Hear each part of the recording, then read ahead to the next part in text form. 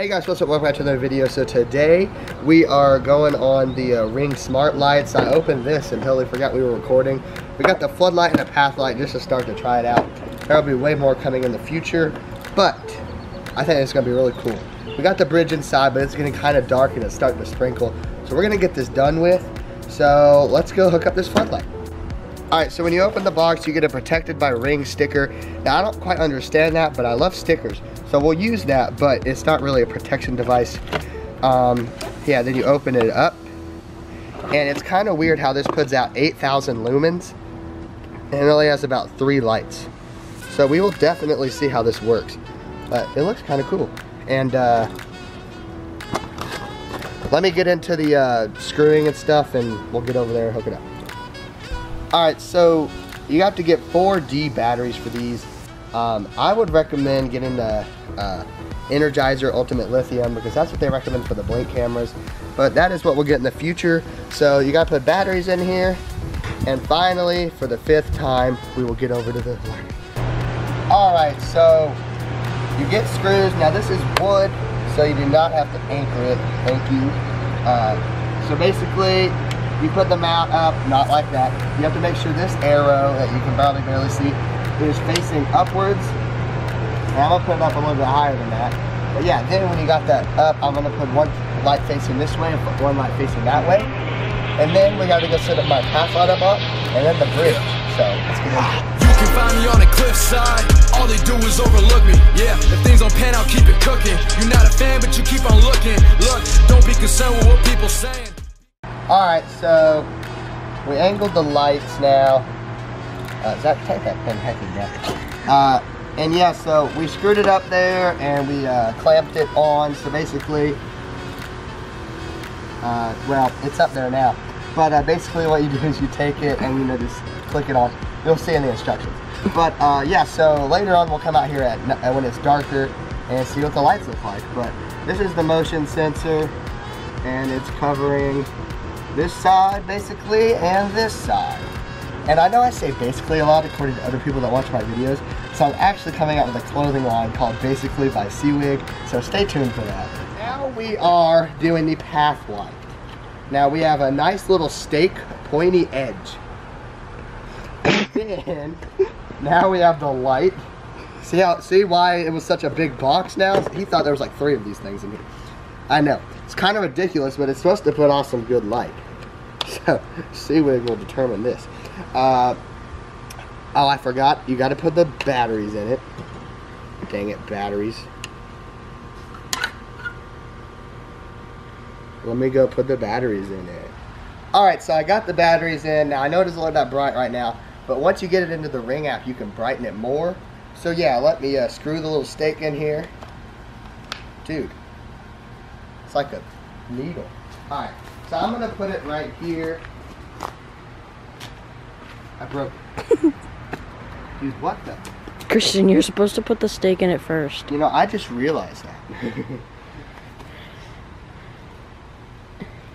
Dude, I'm a great reviewer, guys. This is why I don't do this on a regular basis. Jesus, that shouldn't be going anywhere.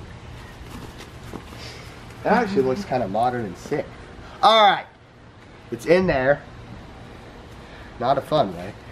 I don't know if we have like rocks in our backyard or what the heck it is. But after all of this junk, got another protection sticker. Alright, so we're done with this. Now, we gotta go set up the bridge. Alright. So basically, my new clothesline is coming out soon. I am putting this right here. Probably. Might be another clothing line. So you got to get the screwed. Don't need anchors. Once again, not stuck up. And you know what? I can't see those holes. So put it right there, or like let's just put it down low profile.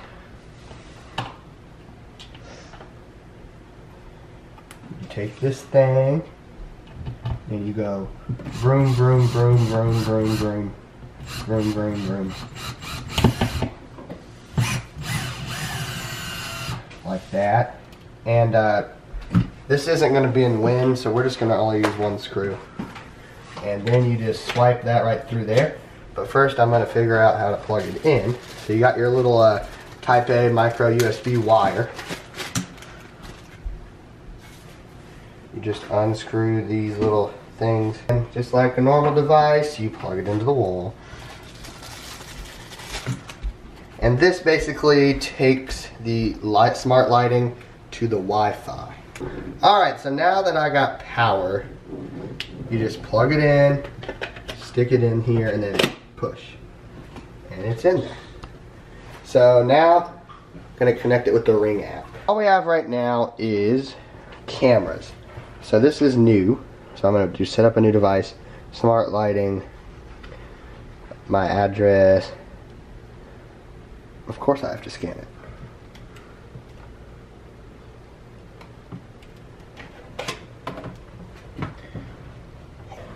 Alright.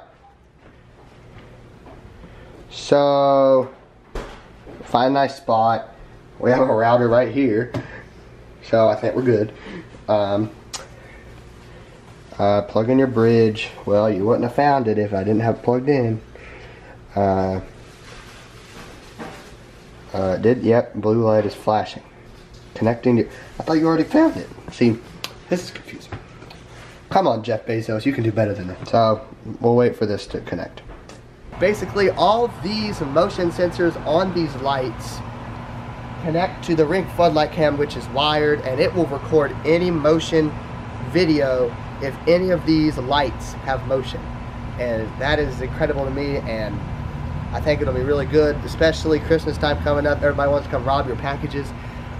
Think about buying a couple path lights for the front yard so our Ring doorbell can get in on those. So yeah, this is a very good feature, and I highly recommend this Ring smart lighting. Alright, so it is a day later, and I decided to get better use out of these lights. We need to buy 2 more for the front yard because I switched the other one to the front yard. So we're going to get a 2-pack of the black path lights here at Home Depot. And I was also looking at this guy, but we'll get it later.